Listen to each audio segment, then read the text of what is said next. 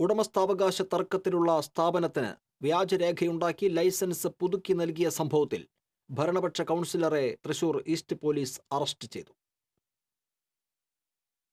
Corporation നികുതി അപ്പീൽക്കാരി standing committee chairman P സുകുമാരനെയാണ് Thrissur east station house officer K C. Sethu arrest ചെയ്തത്.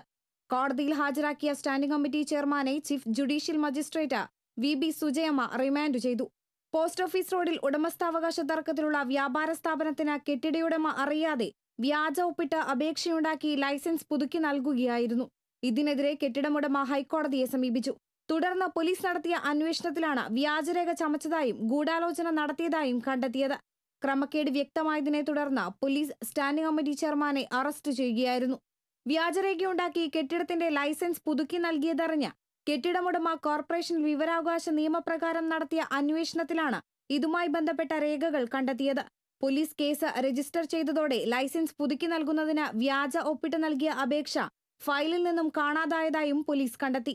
ഉദ്യോഗസ്ഥരുടെ മൊഴിയുടെ അടിസ്ഥാനത്തിലാണ് സ്റ്റാൻഡിംഗ് കമ്മിറ്റി ചെയർമാൻ അറസ്റ്റിലായത്. T.C.V. തൃശൂർ.